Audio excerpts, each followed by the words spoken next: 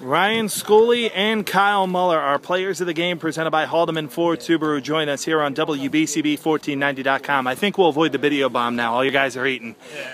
Ryan, I come to you first, and man, just what a game by this guy to your left out there on the hill. All 3 wins in the first 3 games of the playoffs so far. Yeah, he's something special. I mean, he goes out there and pitches throws a hell of a game every time he goes out there. That game moved awful fast. Yeah. I mean, 6 innings in 1 hour. Yeah. It was. I mean, and he was pumped. Like he didn't. No. As soon as he got the ball back, he's on the rubber, ready to throw. Sometimes he works too fast. Once he gets that rhythm, though. Yeah, we like him. You like when he gets that rhythm?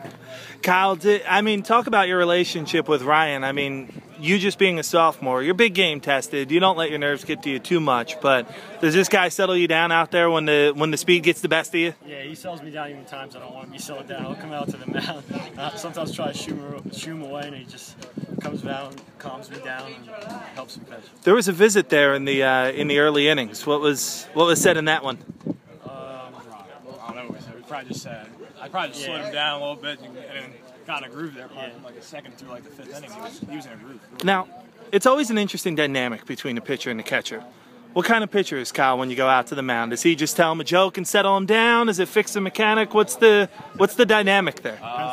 It depends if he's mad at me or not. Sometimes he like yells at me, tells me to leave, and I look at him and I say, no, I'm not leaving. But usually it's just a little mechanical stuff. Sometimes he's falling off or something like that. I get him right back on track, and he's back in the groove. Right, you like these one-run games?